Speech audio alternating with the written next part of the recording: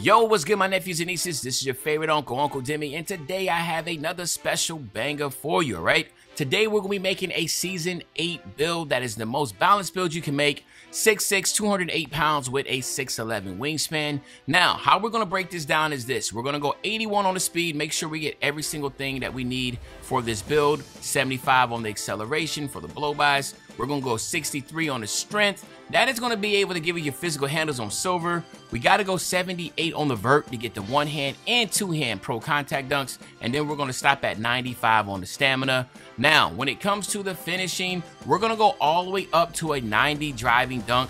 Not only will you be able to get the both pro contact dunk animations, but you also get posterizer on gold. You know we got to go 80 on that driving layup. That's going to give us our fearless finisher on silver along with that pro touch on Hall of Fame.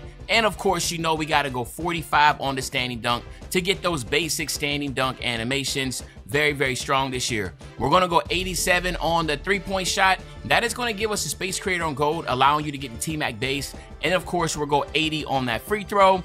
And then we got to top it off with the speed with ball being, the ball handle at an 88. Along with the speed with ball at 75 to get that pro dribble style animation. And then the pass accuracy, we're going to go all the way up to an 82. The 82 is to get that touch passer on silver. So as you can tell, you'll be able to get all the good dribble animations for 6'6". You also get the very good dribble style. And then defensively, to be balanced, we're going to go 85 on the perimeter defense and 85 on the steal to get all those silver badges for steal and on the perimeter defense. So this build can finish at the basket, it can shoot, it can dribble, play good perimeter defense. What else do you want, as it is going to be able to do anything and everything you need. And then here you have it, my nephews and nieces. It comes out to a floor spacing slasher that can do anything and everything. If you want to wrap up this year of 2K24 with a solid build, this is the one you need to rock out with. But other than that, it's your favorite old head, Uncle Demi, and I see you around the next go round.